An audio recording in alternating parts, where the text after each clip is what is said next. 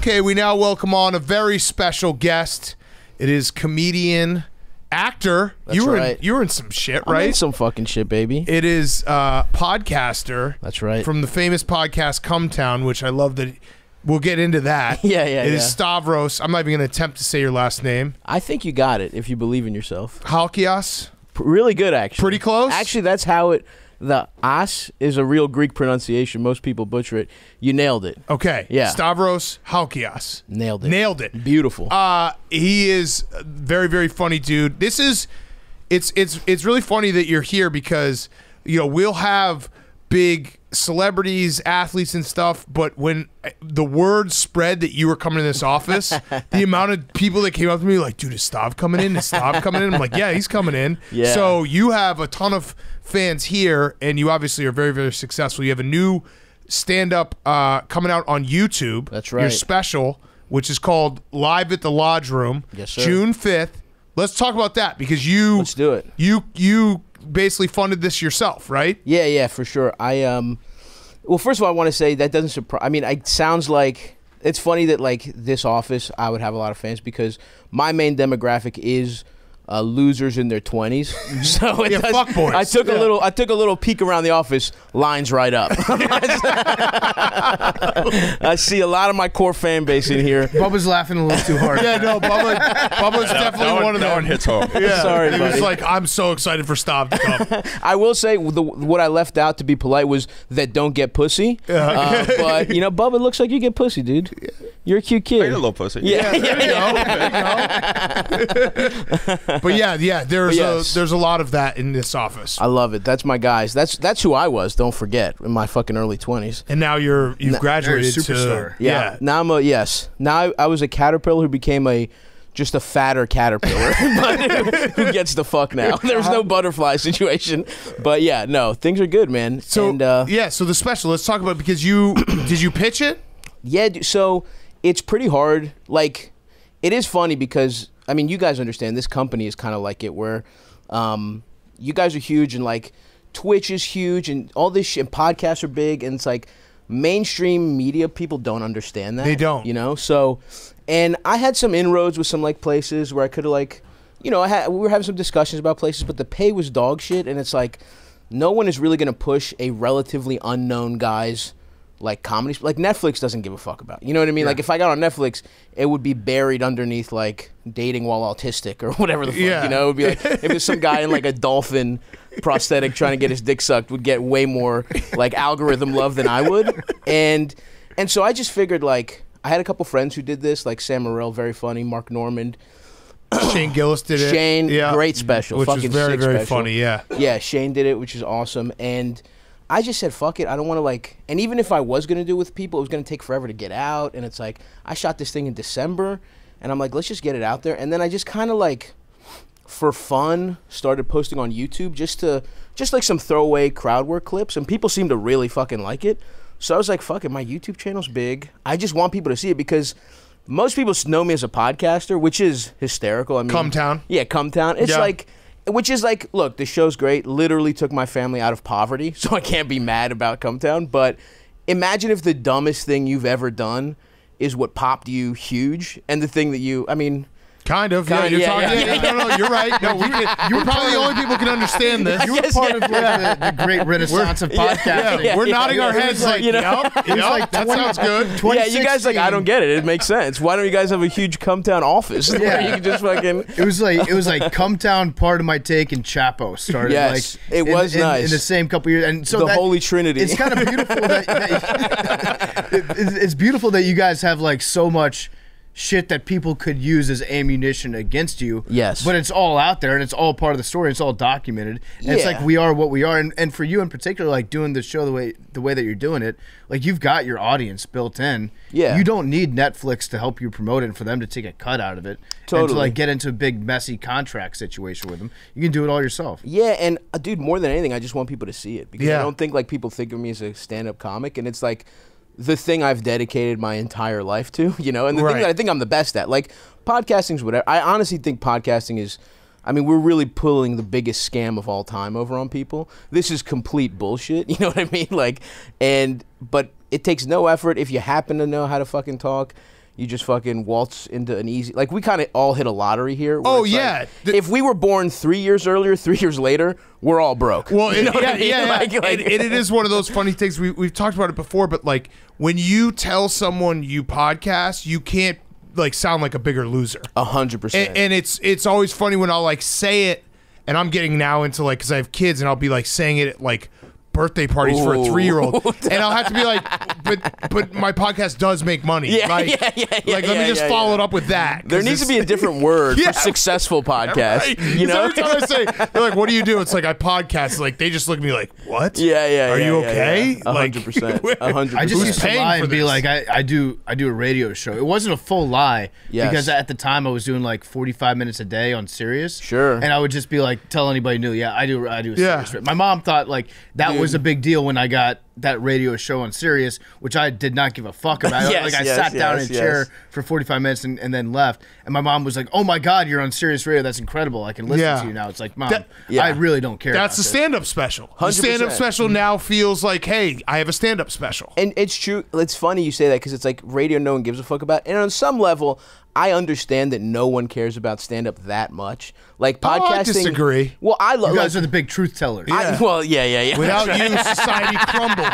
That's why we got to protect people from attacking Chris Rock. Yeah, if anybody slaps you, I will fucking choke them out. That was the best when comedians were like, "This was an attack on freedom of speech," and it's like, come on, man. It's we tell pussy jokes. You know what I mean? It's like no one gives a fuck. Well, we had Judd Apatow in the next day. Oh, and he hilarious. was like, he was #1 on like, this is assault. Dude, that's so fucking funny.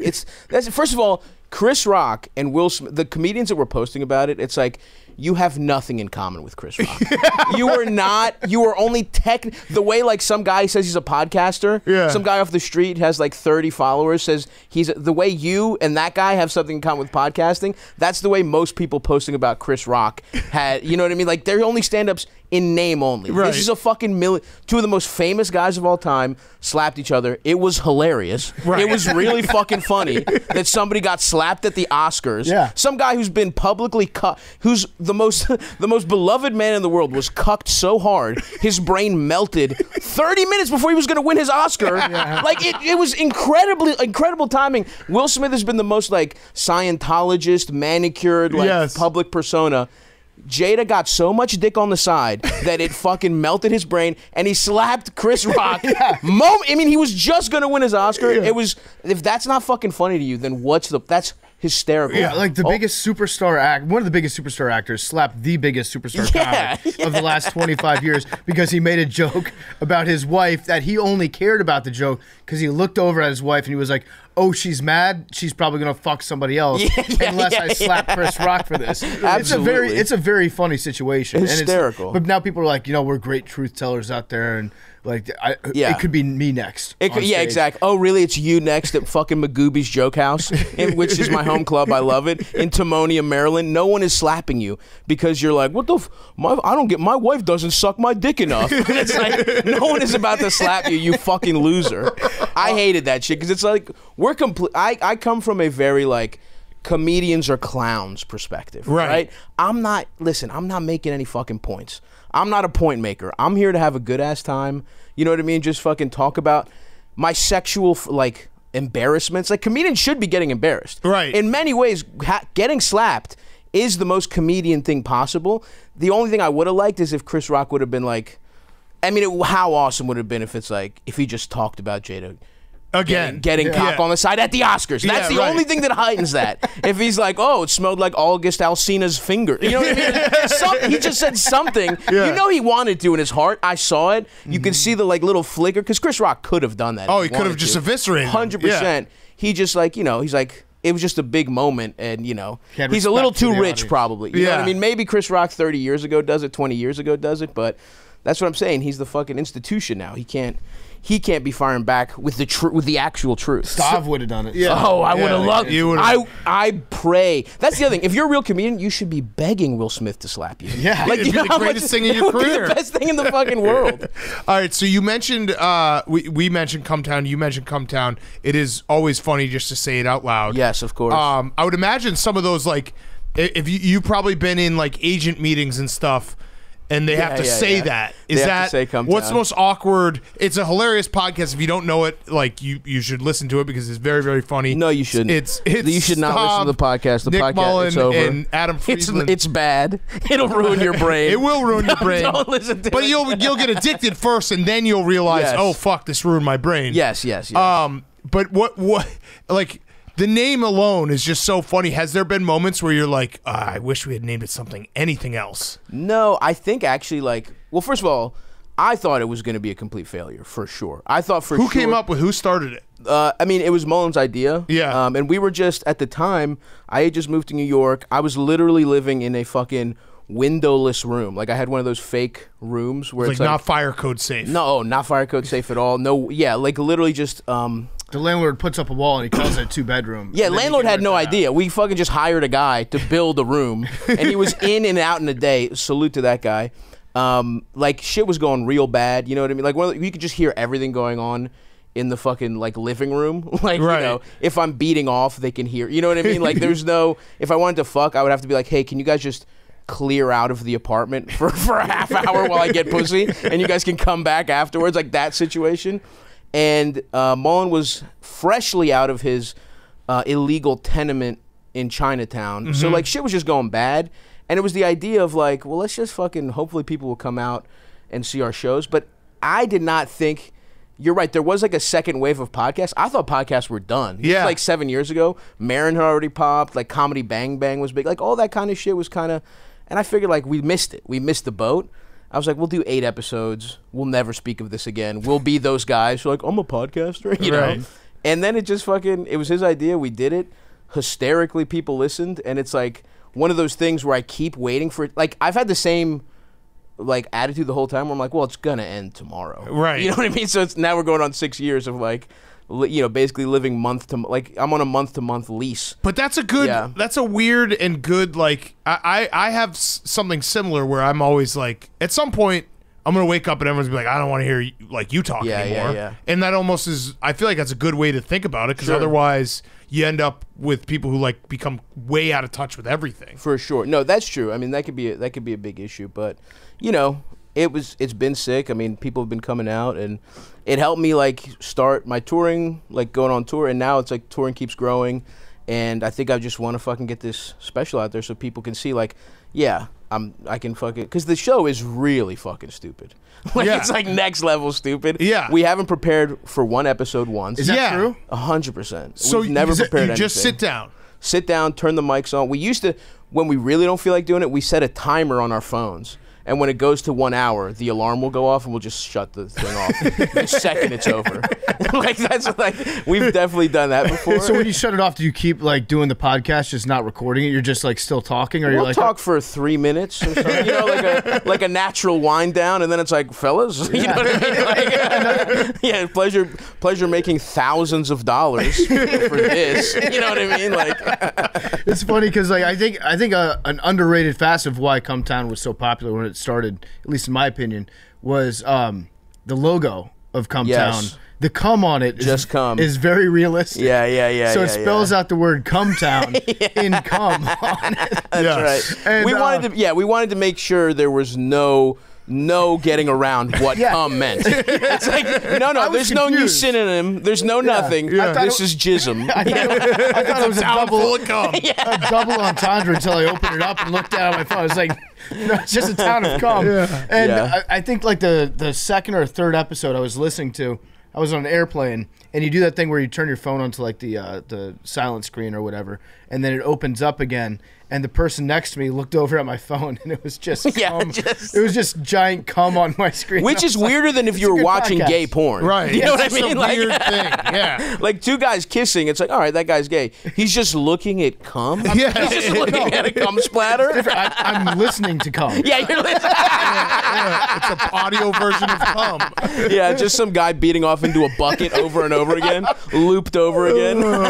But it's crazy, you guys. So you guys really don't prepare, because I think that's, you know, we have something similar where sometimes people think, like, we don't do anything, or, like, when we're on the road, they'll be like, oh, you guys coming out to party? It's like, no, we actually got to work. There's a lot that goes into it. But you guys just sit down and let it fly. Yeah, I mean, you guys also like sports is like I should plug the basketball podcast I do on the biggest sports show, but I do a basketball podcast with Sam Morrill called Pod Don't Lie, and that we don't. I was with him this morning. Yeah, I was with him. Really? 2 days he's ago. he's Julian Edelman. Yes. He's doing a show with He him. had to take a leave of absence during the playoffs. I've been doing it myself, but we've been doing the show for years, and it's Sam is fucking hilarious and just such a deranged Knicks fan that it's like our like dynamic is great because I get to just troll him about that. Right.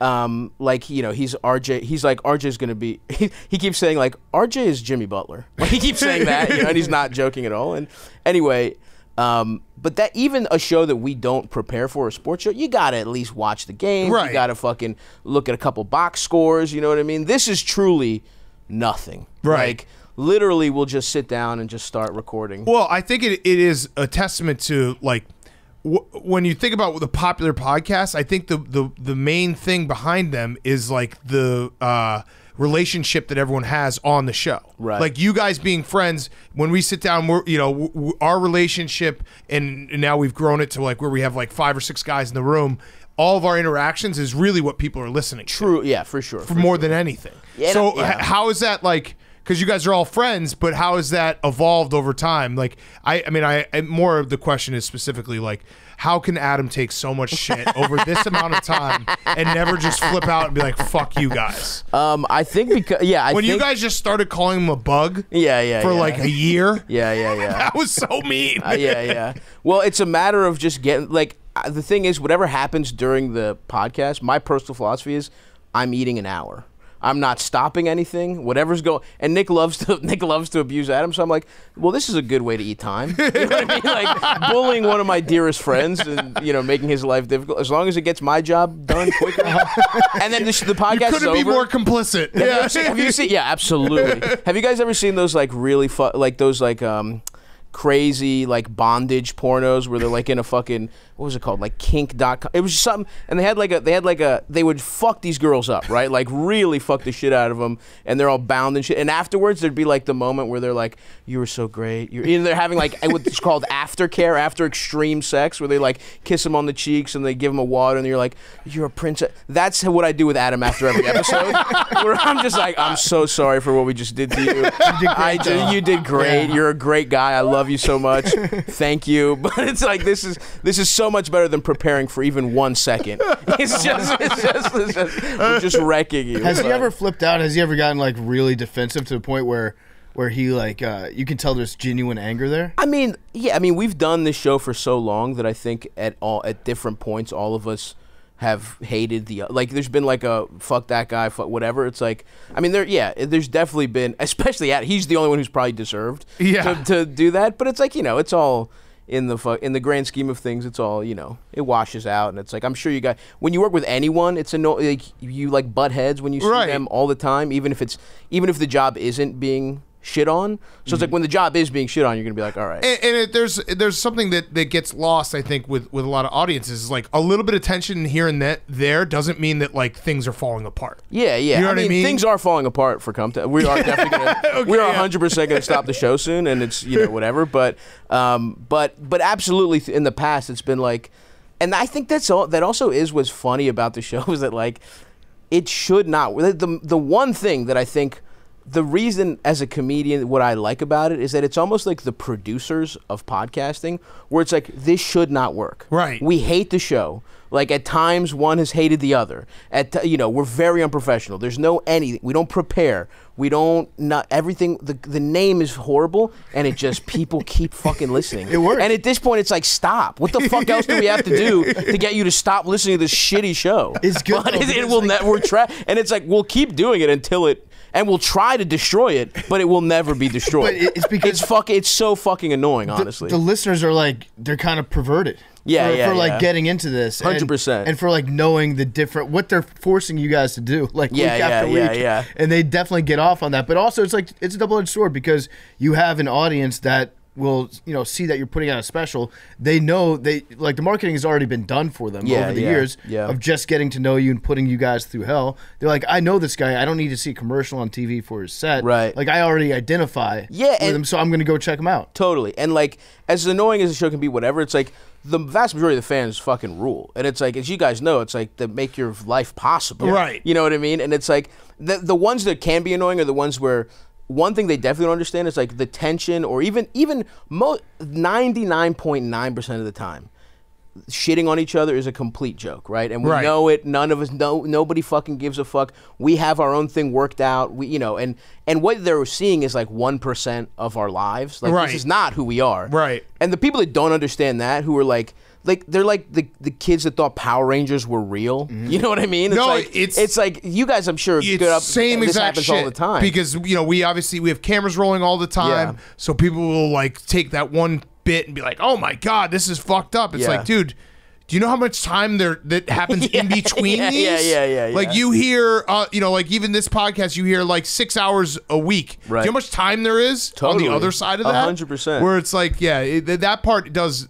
When people are like, "How could you do that?" It's like, dude, we're doing a podcast. I haven't even thought about that. Yeah, right. I said that 3 months ago. I forgot I said it. Suck my dick. I don't give a fuck. Yeah, right. But yeah, to your point, it's like that's cool, and that's why I kind of wanted to put it on YouTube. It's like, I could have probably made a little more money. And like, I'm in $40K on this thing. Like, I put up my own money to shoot it, to promote it, to like edit it, all this stuff.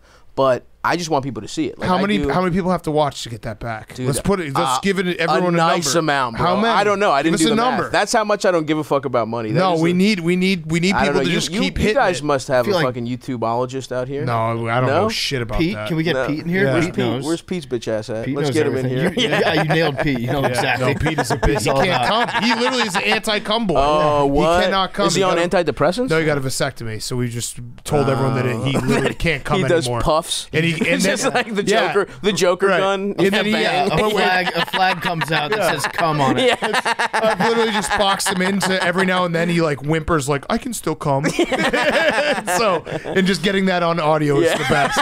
When like a man has to say like, "I can still come." He wants his boys to know he can still bust. I'm a boy. I can do this. Yeah, prove it, Pete. Come jack off right now, motherfucker, and tell us the YouTube numbers. I need to get my money back while you're at it. All right, we'll get to YouTube up. Stav, I was a big fan of the Pipecast. Oh, thank you, bro. The Pipecast. Can you explain to our listeners who might not have listened to it what the premise of the Pipecast was? Yes. So it was the NBA White Chocolate Pipecast. It was a Jason Williams tribute. White chocolate. We loved it, and it was just me and Adam from Cumtown. We were just talking hoops. It's actually a lot like the show me and Sam do now, where it's like, but with me and Adam, it was just like, I mean, how much podcasting are we going to do together constantly? But it was just, truly a stupid show about basketball where we take that ethos of we're not going to prepare. We'll watch games because I'm a fan. I mean, I love hoops. That's my number one sport. The air has been taken out of my sails a little bit because of the big Giannis guy. And so Giannis getting taken out, really brutal. No one to really fucking root for left except Luka, who's about to lose, it feels like. Yep. So it's really, it sucks because I love the NBA playoffs and I have nothing to root for anymore. But it was just that, dude. It was just bullshit, and Usually talking about what their fuck game was like. We'd love to talk about their fuck game for sure, and that's still going. A big thing I like to do is like which coach fucks better, and that they will probably win the series, and that's what really breaks my heart because you look at the Celtics, Ime Udoka lays pipe better than any of these motherfuckers. Spoelstra feels like he could. I think he goes down for like Spoelstra knows how to eat pussy, at a time. But he's not the whole package. Udoka, I think, can eat pussy and give you a pounding. And Steve Kerr, forget it, bad back. Yeah, he's gonna lay he's there. Just laying there, you know what I mean? Yeah, pillow princess. Wait, so what? He's going down on you. He's got the mask on, like a KN95, bro. Yeah. Wait, so this whole he's still making your mask up. This whole theory, though, you would think that the Jazz would have had better playoff success. That's true. That's true. Quinn Snyder, definitely does some weird. Here's the thing about shit. Quinn. Too much cocaine, dick doesn't work. Yep. That's my theory on Quinn. Nailed it. Yeah. If you hit him back in the Mizzou days when he was fucking his players' girlfriends, now that's when he needed to be in the fucking NBA. But he's out. The vitality's gone. His dick barely works, and actually I thought last year that this didn't work because I was obviously rooting for Giannis and Budenholzer, who on face value does not look like he can fuck. Correct. But power bottom. He takes the fucking biggest pounding you've ever seen in your life. We don't have to be heteronormative about this. He's a sub, you know what I mean? Yeah. And any dom would get tuckered out. Yeah, that's good He's sex. such a sub that he will. It's kind of like Homer in that episode where he just keeps getting punched out. Yeah. That's what I think about Mike Budenholzer's asshole. Yes. Where it's like he can take a real beating, whether it's getting pegged or getting fucked. And that's why they won last year. How sick was that though? You're unbelievable. I started crying. Rooting for Giannis has got to be like you feel like a superhuman. It's unbelievable, dude. And because like I have been on every Greek player that's ever like appeared. Like I remember being in high school and being like, remember that guy Baby Shaq Sophocles Sortsanidis, who was like his dad was like some Greek like boat guy who just fucked a lady. I don't remember where in like Cameroon or something. And he was just like, all right, come on back to Greece. And he had like this little fat. He was like 6'6", just built. The Clippers drafted him. And I was like, and he never even made it over. He played Summer League once. He never fucking made it over. And Giannis, I've been following just from the jump. I remember where I was when he got drafted. I remember I went to Greece that summer. I still have a collectible. It's called Milko. It's like a little fucking bootleg Yoo-hoo of rookie year Giannis. And it was like, I was always like, this is the fucking guy. And this has exceeded everything. Even I was hoping, all-star, which I think was reasonable. Like right. I thought, that time he fucked up Mike Dunleavy's bitch ass was awesome when he pushed him into that was the moment I was like, hell yeah, dude. He's the best player in the NBA. Best player in the NBA, works hard as fuck. Truly, like, he's younger than me, but an inspiration to me. Where I'm like, I'm such a loser for being a fucking 30-plus-year-old man who looks at a 26-year-old who's more of a man, has a wife and child. You know what I mean? Like, is at the pinnacle of his like, truly this guy who, like, I'm sure you. How old are you? 26. Exactly. I don't respect this guy. You know what I mean? But Giannis comes in here. I'm like, Mr. Antetokounmpo, is there anything I can do for truly a hero of mine who's 6 years younger than me, and that was the fucking bet. Him winning, I started fucking crying. I was fucking bawling. I was like, I can't believe it, God. My friends who aren't that into they're kind of into hoops and whatever, they came over. They were just like They were like, what the fuck is going on? I was like, guys. I had enough Giannis jerseys for everyone to wear one. I had 6 guys over. I was like, one's a jersey, so one of you gets the jersey, but we don't have enough to go around. And it was the fucking best. I mean, truly the one time since the Ravens won. Obviously, I'm a big Ravens fan. The one they won. I mean, I loved seeing Ed Reed get one, but the one I won when they won when I was in middle school just means more to you because you're a fucking little kid. Right. But since those. I mean, Giannis winning, even though I don't give a fuck about Milwaukee, truly. Like, it's a cool city, whatever. Brats are nice, but it was all about Giannis. That was the best sports thing that's ever happened to me, just because maybe Greece winning the Euro in 2004, maybe, but I just love Giannis so much. Man. Yeah. He's a cool and his guy fucking too. story's unbelievable. It's like, if you don't like that guy, you're a fucking piece of dog shit. Yeah. And it's truly, and Boston's bitch ass getting lucky with the Middleton, what I'm calling the Middleton asterisk, which I will not allow them to enjoy this championship. Should it happen, and it won't. Something's good. Let's go, Spoelstra. Eat that pussy. Eat that pussy. Beat Udoka.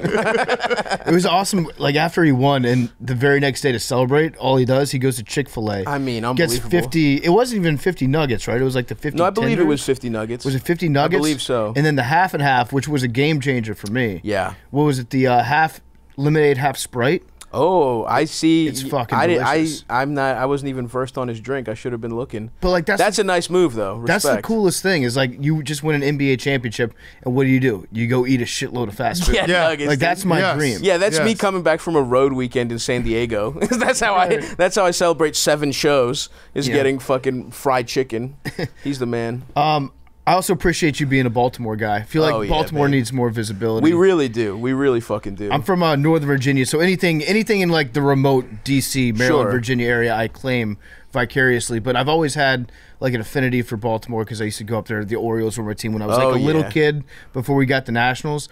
People, if it weren't for The Wire, nobody would know shit about Baltimore. Ray Lewis in The Wire. Ray Lewis in The Wire. Yeah. But nobody really knows anything about the Baltimore culture outside of what they saw in those 5 seasons on HBO. So when you talk about it, it's hilarious because like Baltimore is one of the weirdest places on earth. It's truly bizarre. And I grew up in Greektown, which is like a fully isolated like little neighborhood that's like all Greek people but like it's bordered by the most trash you've ever seen in your life. Like it's totally like, yeah, you have like Baltimore white trash, which is a beautiful blend of white trash. These are the people who wear the camo. Yes, dude. Camo. Oh yeah, baby, the fucking Ravens. Let's fucking go. Those fucking guys, the guys that are like, yeah, Lamar's good, but something about Flacco that I miss. I can't quite put my finger on it, but there was something I trusted more about Flacco. Like those fucking guys. Traditionally. Yeah, there was something about him, just a pocket passer.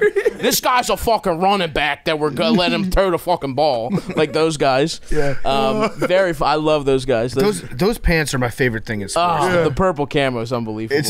I don't think that they were the only team that got them. I think that was one of the like NFL initiatives of like the mid 2000s. Yes. We're like, okay, our merch idea this year, because it was like right during the Iraq War. It was like big let's go USA stuff. And they're like, okay, we're going to put out every team's colors in camo shorts. And every other fan base was like, yo, these suck. These stink. And then Baltimore was like, fuck yeah. Baltimore was like, oh, these look pretty good.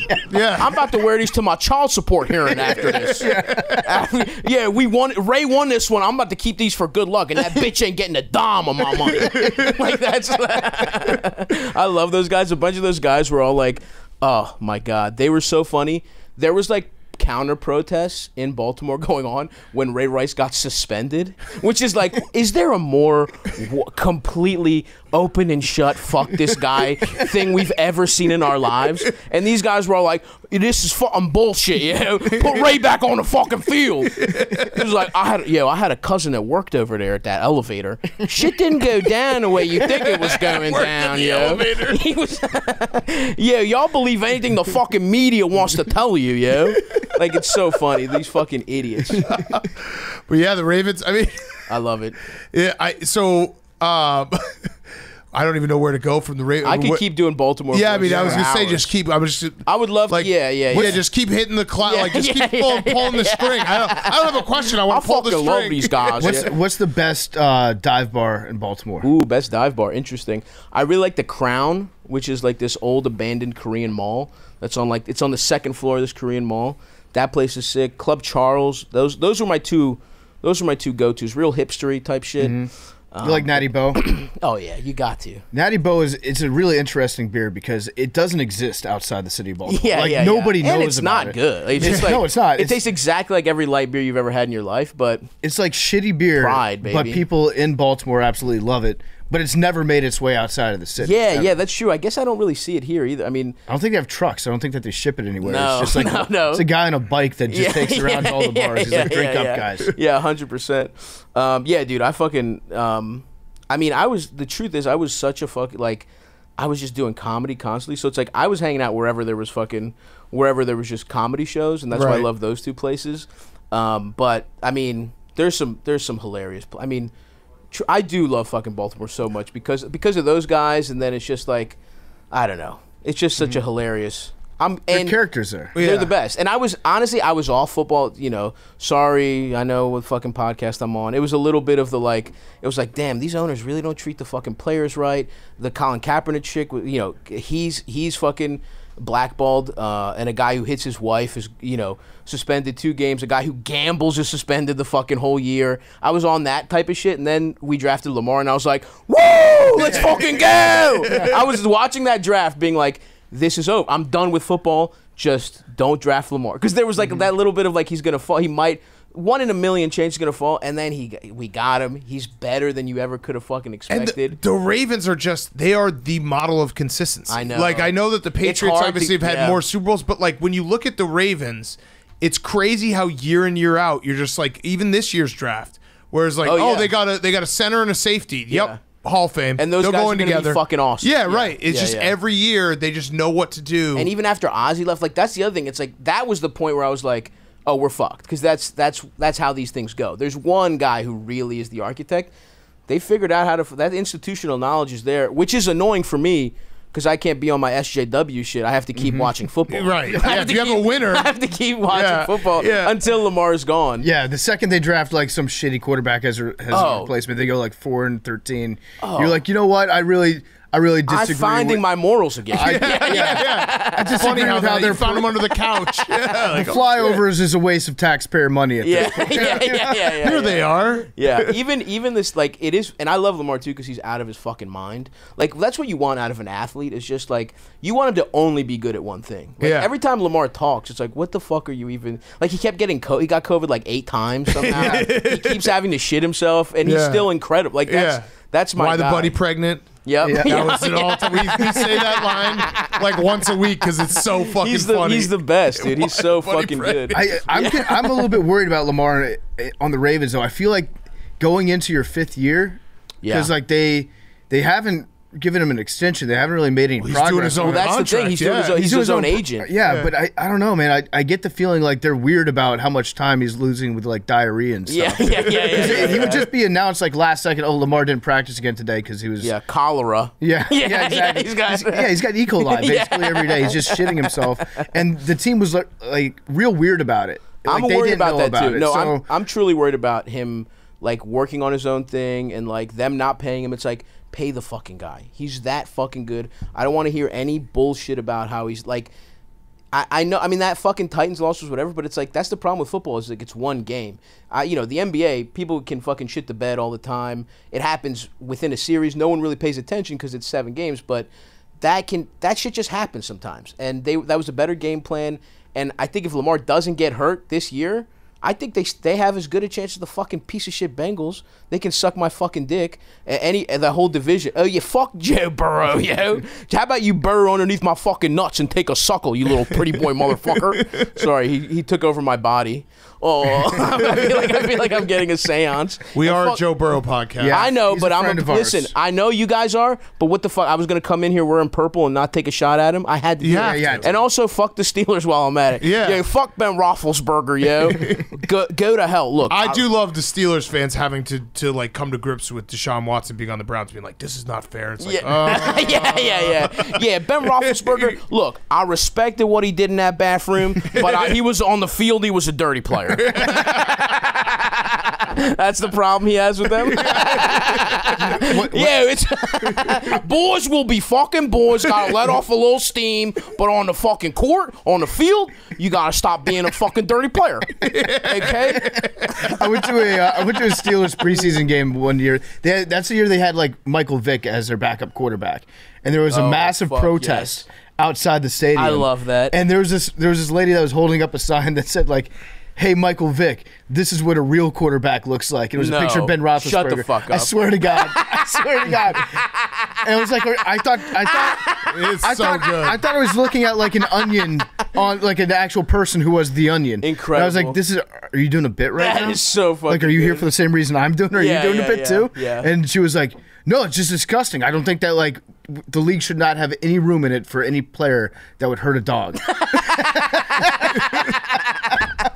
Fucking idiots, dude. And fuck the Browns too, obviously. Sorry I didn't say that. And that is the annoying thing about Burrow, is that it's the first, like, Steelers wholeheartedly hated with my whole heart, right? Not even an issue. Rapist quarterback.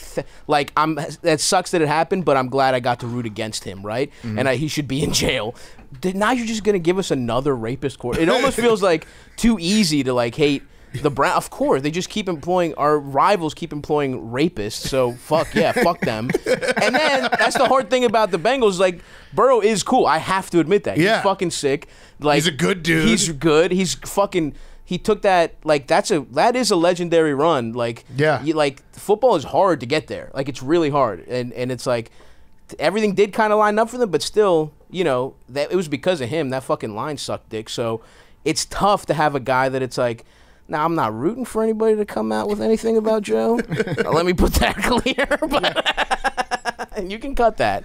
You can cut me soliciting bad stories about Joe Burrow. And it doesn't have to be sexual assault. It could be something else. It could be, he didn't sign a kid's autograph. Exactly. Yeah. He spit on a child. You know what I mean? Fine. It doesn't have to be. We don't have to go full Roethlisberger with it. But give me something to hate the fucking guy with. Let his hair start falling out. That would, honestly, then I would be like, all right, he's on the team. If Burrow was balding and just had to do a comb over, if he got like real bad acting, like cystic acne. Yeah. Give me something. The fucking guy's got it too easy. He does have to live in Cincinnati. Fuck that place. Does the theory about coaches being like good at fucking, does that hold over to the NFL as well? That's very interesting. I haven't given it as much thought, but we can do it on the fly here right now. Because I don't think that they're like, if you look across the league, they're like maybe a handful of guys that would be competent. McVay winning a Super Bowl this year would maybe help you out because he definitely. Yeah. You know what I say? He seems like a little too much show, not enough go. Correct. When it comes to fucking. Well, he's got like. He likes to take his shirt off and do a dance like Patrick Bateman watch himself in the mirror. Yes. He can only come if he can look at his pecs while he's coming. If he can look at a play sheet. He's just reciting old plays from 10 years ago while he's trying to come. Yeah. I feel like he'd be like a jackrabbit too, just like real fast. That's true. Like he only cares about himself. Yeah. True. The Harbaughs, I mean, we're good friends with Jim Harbaugh, and we're pretty sure he just has sex just to procreate. That's the problem with football. Football guys in general, they love football so much they don't get pussy, right? Which is crazy because it's like, as a football star, that's kind of the gateway in. You get all your pussy in high school as a football guy. You fuck all in college and high school, and then you're done. You're like, you know what I mean? Seen them all. Yeah, but they are like football coaches. They basically only have sex to just create more football coaches. Yeah. That's all they're doing. Gruden's out there somewhere. They're not doing it for pleasure. They're we just need to keep filling these football coaches. I need someone to run some cover 2 drills. That's why I'm busting inside you tonight. Don't get any ideas. It ain't happening tomorrow. Just asking his wife when she's ovulating. So he's like, we were saying that Jim Harbaugh just gets a boner like once a month. He's like, it's time. It's back again. It's back again. Babies. Let's do just had a big win last night. 100%. I only have winning babies. I don't fuck after losses.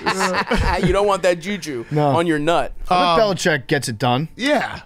He knows all the tricks. Exactly. Yeah. He's a guy who studied like the Kama Sutra. He's watched those videos where they teach you how to make a woman squirt over and over. You know what I mean? Bill's just like, assume the position, and his fucking wife gets on all fours. He's got like a special fuck pillow. Yeah. He's just like with his. He's got the. He can come on like he can wait forever to come. Like he has a control. Yes, where absolutely. He's just like, nope, I'm not done. He does like cock kegels. Where he knows how to bring that little vein in your cock. He knows how to open and close it on command for sure, without question. That could work. Yeah. Well, I feel like comedy has like right now everyone wants to be a comedian. Does that feel right?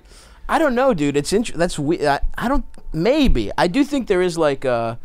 I do think there's maybe a little bit of like a comeback because I think for the last like 10 years no one really gave a fuck about comedy. It's weird that like everyone like cares this much about what comedians have to say, which like to me, again, I take the view like we're clowns, we're the lowest form of show business. I'm doing this because at 19 I didn't want a job, like that's the only reason. And that's honestly most comedians is like the good ones just like kind of fell into it. We're fucking idiots. We learned how to tell jokes, but like I've gotten dumber every year since 20 without question. I was pretty smart in college and I just forgot everything so I could learn about like asking someone in the front row the last time they ate pussy. You know what I mean? Like I know, like the way like Ed Reed would watch film and be prepared for every possible answer. That's my brain on when it comes to like sexual crowd work. You know?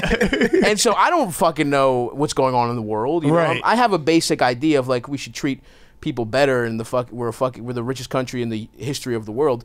Nobody should fucking be homeless and shit like that. I have basic ideas, but I don't go out there and like, you know, try and make points or everything. So I do find it very funny that everyone gives a fuck. Like Ricky Gervais, right? I haven't seen the last thing he's doing, the trans shit. I'm sure it's dog shit. Like, I'm sure it's just hack and it's just like hateful and it's the kind of thing you have to do to get a rise out of people. Well, it's punching down. And that's the problem. Like, I think people, at the end of the day, like comedians, people can tell when you punch down. Yeah. They can tell. They can be like, hey, that's mean, you're punching down. Well, Gervais has always been a guy that's like, I'm going to go out and I'm going to shock the world. Right, exactly. Like he does look at himself as, like we were talking earlier, we're the last truth tellers out there. Exactly. And we're not. I'm going to say some things that will make you uncomfortable. He's taking out like full page ads. Yeah. Being like, fuck trans people. Does that offend you? Exactly. Sorry. And that's shit you do when you're 20, right? Right. And Norm Macdonald had a great line where he said this, where he was like, R.I.P. one of the best ever. People say comedians are the modern day philosophers. He's like, you know who I think are modern day philosophers? philosophers. Right. Like, we're still making them. Yeah. They're still going to school. They're reading about philosophy. They're not getting drunk and trying to get pussy from a waitress their whole, like, 20s. So it's like, I think, like, I do think comedy is cooler again, but there is a little bit with that where it's like, and back to Cumtown a little bit, where it's like, I joke about it being whatever, but it's like, I don't want to be fucking Ricky Gervais is like 60 and he's trying to shock people. Right. That's pathetic. Right. You know what I mean? Like, I want to fuck it. Like, that's a young man's game, saying the dumbest shit in the world. And that's a little bit about as much as I love it, it's like, I'm fucking when we started this, I was in my mid-20s.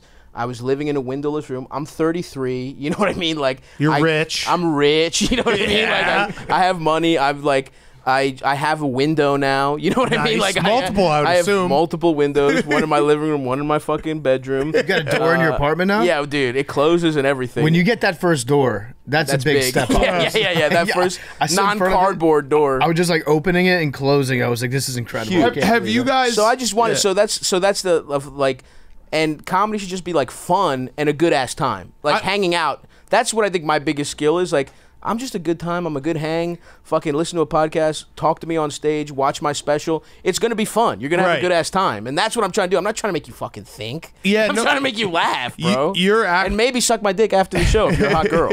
Those are my two aims. Yeah. No, you're absolutely actually, right. I'll put that one first. Yeah. That really is the reason I do. Yeah. If like, would you enjoy doing stand-up comedy if it was just hot chicks and they didn't laugh at all at any of your jokes, but you were on stage and then you were definitely going to get your peener sucked afterwards? You still got paid. You get paid, but no one laughs ever. Now this is tough because remember what I said? I'm not a philosopher, but I'm going to give it a shot. This is a philosophical quandary. I guess it would depend how good the top was. Like, is there a way I could know? But that would get old, right? Like, that would get old. I would assume after like People a week. want the laughs. You're right. There is a part of you that wants, but like, you just want attention. You're a little attention hog. You know what I mean? Like, that's definitely who I was when I was a little kid, and it's who I am now. And they're both kind of the same thing, where it's like you just want attention either from the masses or from like one hot girl. You know what I mean? Like, whichever way. Give me either like or. Both. I like a sampler. Yeah. You know what I mean? I want a little sampler pack. I don't want one or the other.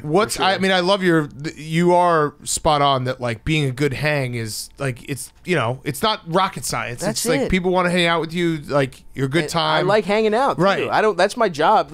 I like to think of it as like I went pro at hanging out. That's what a fucking. I like that. That's what I feel the same that's way what comedy is. Truly, you guys definitely are like that. And there's different like directions to take it. You know. I was actually gonna hit you up about the Bulls Bucks series to see if you'd want to do a live stream, but the Bulls were such a joke by the end of the season that I was like, I'm not gonna do this. But you should. I would love. You to should come hang for NFL Sunday. That would be very, very absolutely funny. A big Ravens game. I would love to. Yeah, for that. Oh, maybe a Ravens Steelers. You versus Jersey Jerry. We got a character here, Jersey Jerry, that is like literally he'll come in on a Tuesday and he's got the Steelers shoes, shorts, like jumper. He DMs their best players on their birthdays every year. He DM'd Mitch Trubisky's wife when they signed him. Like, you remember we had him on every now and then, and he like totally unironically did the exact same thing as Mac and Always Sunny with Chase Utley. He did that with TJ Watt. That's awesome. Where he was like, and when Mitch got signed, like one of our colleagues, Caleb, is like best friends with Mitch. Oh, hell and yeah. He basically was like, I don't really want to interview Mitch. I just want to maybe have a catch with him, see how his spiral looks. Dead serious. Like, I'm He's not doing even reporting. Dude, not even joking. That's awesome. But yeah, no, you're right though. Hang, like, you are very, very good at that. What's the closest? Have you guys ever come close to like being quote unquote canceled or had like the fire come your way? And what was your reaction? That's the thing. It's like, there's nothing to take from me. Right. I'm putting my special out on fucking YouTube. Right. Like, believe me, I wish I was cancelable. I'm a guy with a fucken podcast. It happens to make a lot of money, but it's not like I'm not, like what happened to Shane is fucked up. I think that was completely that's a very simple, it's an oversimplification of who he was. He's a hysterical comic, one of the best people. Honestly, one of the nicest guys in comedy, one of the nicest guys I know, period.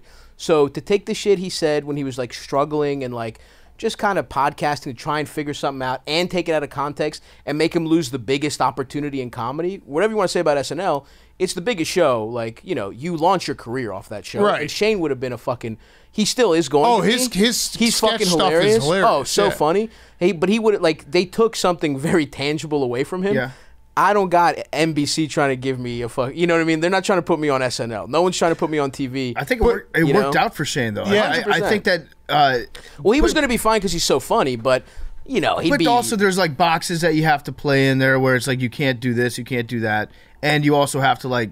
You know, it's not going to be your sketches that get made every single week there. Right. So I feel like what he's got set up is actually, it's kind of like when Big Cat and I got fired at ESPN2 I remember. after half a show. I remember that because I dip in and out. You were in the heavy rotation. Now I just don't listen to podcasts as much, but I remember that entire saga. You guys really got your asses fucked on that one. But it's similar to Shane where it's like the... Yeah. I enjoyed it. I mean, We're Budenholzer.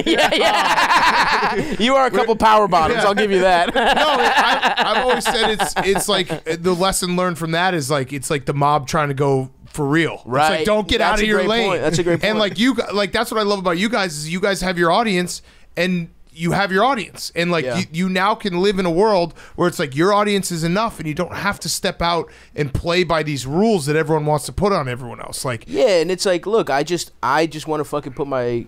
Like, I want my comedy out there, and then, like, I want to do other shit, too. Like, I'm interested in acting. I'm interested in, like, making my own stuff. But it's like, I'll just make my own shit. You know what I mean? And it's like, at a certain point, it's also like, I have to think people have to realize, like, words aren't the fucking problem. Right. You know what I mean? Right. Like, truly a joke is not the issue. Again, comedians are not who you need to be fucking... I don't want to get too political, but it's like, there's some real actual shit going on, like in our country that we could actually put some of that. But I think that's also people are so powerless now that it's like, we feel like we can't do shit. So it's like, well, why don't we take this guy's why don't we make sure that this comedian's family can't get health care? Because he said something we said something we didn't like. That will make us feel better. Because we don't have the balls to assassinate a politician. The culture wars are like so much easier to go after too. They're more readily accessible. It's like I can go online and yell at a celebrity. And those people just keep coming online being like, why is my life hollow? Right. I spend all day trying to ruin other people's lives, yet I can't find happiness. How's this not working for me? I know. And the nice thing is like it was a little bit like when you first get any kind of like online fame, it's like it is a bit of a shock and it's like can be a little desensitized and it can fuck you up. But like honestly, I feel like I kind of got my vaccine where it's like that happened early on in Cumtown. I don't look at shit anymore. Like my YouTube channel is another thing that I want to plug. Like please go watch it. I put stand up every day. I put a clip every day and then I also put 2 longer clips there a week. And that's where the special will come out. It's just my name, Stavros Halkias. I'm really like, I really want to fucking put a lot of energy into that because I just love stand-up. I want people to see more of it. But I don't read a fucking comment. I don't read my Instagram comment. I don't read a TikTok comment. Like, that's over for me. I don't go on Reddit. I don't even know how to use Reddit. So it's perfect. Yeah. I had the same path where it's like early on I would read everything. And then you get to a point you're like, why am I doing this? Because now it's affecting my own creative like energy. Totally. Where it's like I feel like low at the end of the day because I'm reading 10 positive comments but 1 negative one, and then you just cut it all out and it's so freeing because it's like none of it really matters. They're yelling to avoid, and I love the people who care enough, like they obviously are fans. Exactly. But every fandom, every online like interaction goes the same. It's like starts as a fan and then just is like these guys suck now. That's it. That's the evolution of everything. It's like Dennis or Randy Quaid in Major League, where he becomes such a big fan. And he goes to every fucking game, but he's on the outfield, be like, "Wild Thing, you stink. You fucking stink." And he's got like the big X on. And it's like I don't even blame him because it's like if you listen to something forever and you have to and you like try to talk about it every day, you're gonna eventually just be like, these guys suck. Because it's not fun to say these guys are awesome all the time. But that's the thing. It's like, why do you have to talk? Like, why do you have to talk about it? I'm a fan of shit. I'm a fan of shit. I don't fucking talk. I just enjoy the thing. You know what I mean? Like, I do listen to the podcast, or like other podcasts that I like to listen to. It's like I don't fucking think about their personal lives. You know what I mean? I just enjoy the fucking thing they're putting out. And the other thing is there's ways to like interact. Like that's why I do love going on the road, even though it's like grueling and it's like, you're just you miss, like I've been on the road 9 months. I'm getting fat as fuck as a result. My whole life is nothing but, comedy, fucking chicken tenders, and just like trying to get my dick sucked. And that can take. It's not a bad life. It's not a bad life, but listen, if there was a pill I could take where I didn't gain 60 pounds every time I went on a fucking 6-month tour, that would be heaven. Yeah. But it's like I feel my body, you know, I'm hitting the big and tall store. You know what I mean? I'm dipping my little nuts back into the big and tall store. Yeah. It's always tough when you have to go back. You're like, I thought I was done with this place. Oh forever. no, dude! I've talked about I had to size up this last year, and the worst part for me was like all these people send me free shit, which is great. I'm not complaining about that, but having to hit them up and be like, "Hey, double XL now." Hey, yeah, like, hey, do you guys make 3X? Yeah, like you sent me a bunch of free shit. I appreciate it, but it doesn't fit. Oh, dude, absolutely. But like that's also why I like being on the road is because like you interact with people in an actual way, where it's like I'm on stage and I meet people afterwards because like it does like that's how I want to interact with you, like a real human being. And it's like, you know, obviously it's not forever, but I'll try and chat a little bit with people. And it's like that's like that also is the problem with the internet too. I mean, we've gone through it 100 times. Yeah. But that's why I like the live shows more because it's like I'll shake your hand, I'll thank you, and I'm being sincere too. I love that people come out to see me. That's my favorite part of all of this is performing live. Right. So, and that's, you know, that's just a better way to interact with somebody. It blows my mind every time we go out and like we'll do like a meetup and it would just be like, holy fuck, like there's this, you know, we went to Buffalo last summer and we were like, hey, we're going to be at this bar for 2 hours.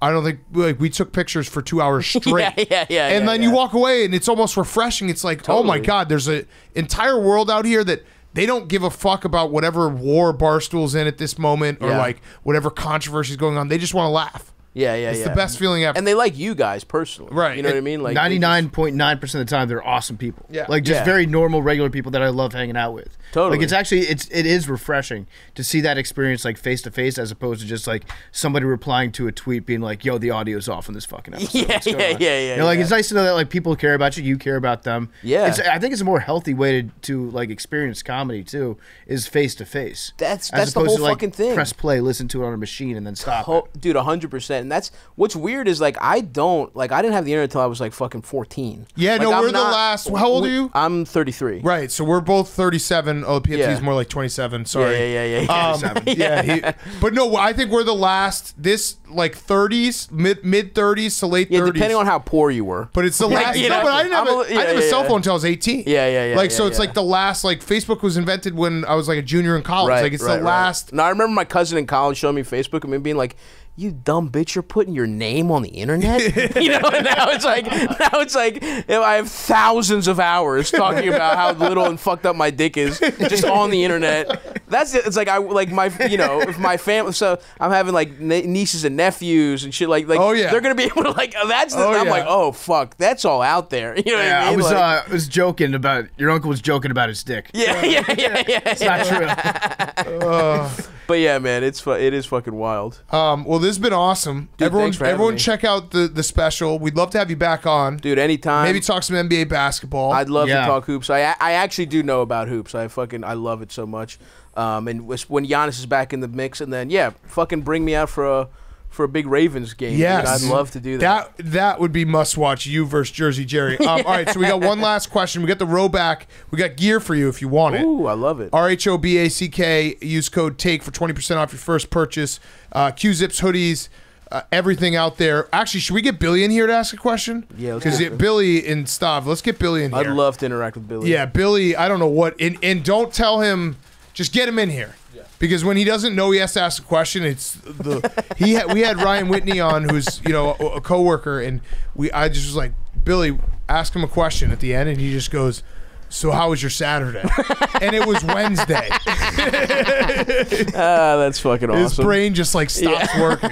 What was the last one he asked? He was like, what does your shirt say? Yeah, it was like just a brand name. It was like Russell Athletic. It says Russell Athletic. What a fucking broadcaster he is. Yeah. He's got it. He's got the it factor. He's got it. All right, let's see. All right, Billy. Here he he's is. looking tired. Looking awesome. He's looking very tired. See, this is the guy that I said was unironically dressed as Duff Man. You look sick, dude. That's a totally normal outfit. Billy, you have a last question for Stav? Yes. What's up, dude? How you're an extremely successful podcaster. Wow, the wind up. He's trying to find his words to land this plane. Usually he'll say, quick question, and then that buys him another like 5 seconds to stop and think. Well, I just would like to know, like, If you had to give any advice to young, aspiring podcasters. This is a really good question, Billy. This is something I've never been asked. Young as... Wait, was there a question? Yeah. If I had to, what would I say? Well, I guess I would ridicule the person who asked me that question. That would be step one in this hypothetical, if I had to do it. And then I would say, don't do it. Get a job. Go to community college. It's not going to work out. I think those would be my main takeaways. But you have to understand, Billy's asking, in this specific situation, how does he get me or PFT dead? Right. That's all he's asking. Okay. How does he kill? He's not asking young, aspiring podcasters. I saying, see. How can I kill PFT or Big Cat without anyone knowing it was This is me? Barstool Succession right now. He's Kendall. He's trying to get you guys. We joked about it the other day in the car. We were just like, I don't know where we were doing or where we were going. But we're like, what would Billy's reaction be if one of us died? And then like, we all were laughing. Next like, man up. Yeah, let's get Billy in the chair. He'd be like, that's interesting. And then be like, everyone like round on me. I just got a raise. It's like when your dog starts to eat you when you die. That would be Billy. He would just be like, well, yeah, he'd like go to the door for a little bit. He'd like sniff around, see if anybody was coming, and like check for breath, and then be like, oh, this seat's empty. I gotta eat too. Yeah. So he really is dead, huh? Yeah. Well, I guess someone's got to sit here. Yeah. Billy, let me ask you a question. Something I've been wondering is, do you eat pussy? Oh. Because you got a big neck. You got a thick neck. It seems like it could handle some pussy eating. But something about you said, maybe the camo Crocs is what it is. Tell me you don't eat pussy. So can I ask you that, and what would you say? It's not keto. It's not keto. It's very keto. What are you talking about? Pussy juice is keto, bro. Dude, too many calories. So that's a no, huh? Tough. Well, you know what? Then you're not getting the podcasting. The only people who get podcasting advice are the guys who eat pussy. You gotta have. Yeah, it's true. I'm withholding. Until come back, let these guys know you ate pussy, and then I'll give you the advice. That's fact. That's good. Can we check in? Can you let me know when he's eating pussy? It's also like that's how you get podcasting voice. You gotta have a little pussy in your throat. I got Michael Douglas pussy throat cancer on purpose.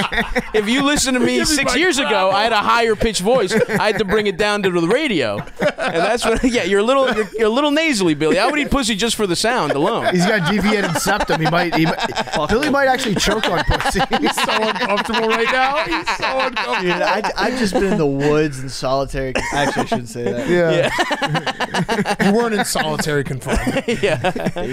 Billy can't say a sentence without incriminating. Yeah. All right. Well, good question, Billy. Thank you, Billy. Great question. Would you like row back? I've already been offered row back, and yes, I'll take it. Thank you, Billy. All right, Stav. Thanks again. Thanks, guys. We gotta have you back on. Anytime. Broke the seal. Go watch the I special. can already tell this is gonna be a fan favorite interview. I love it. Everyone, please watch the special. Just turn it on and just keep playing. Turn it on, keep fucking playing it. Put it with just a little bit of volume. Let it fucking play over and over again. June 5th, Sunday. 8 o'clock Eastern, 5 o'clock Pacific. I'm going to do like an actual premiere where I'll be in the live chat fucking around with people in the thing. It's apparently good for the numbers if people watch it in the premiere, or at least the first couple We'll days hop in after. too. Please hop in. We'll be I would in. love that. The part of my take account will be in Billy, there. I hope you've eaten pussy by June 5th, okay? Would you like to hop in on TikTok with these guys? No, we're not doing 30 minutes of TikTok. Okay, what about 15? No, we'll do it so later much tonight or tomorrow. So behind on TikTok. Okay, well that's that's a you problem. Billy fucking rocks, dude. He's just shitty at his job, begging on the air for his bosses to help him. You just summed it all up so perfectly. You've been in this office for 1 hour. You are a truth teller. Yeah, I guess you're right. The truth tellers of America. Oh my God. All right, thanks. Thank you, boys. Thanks for having me.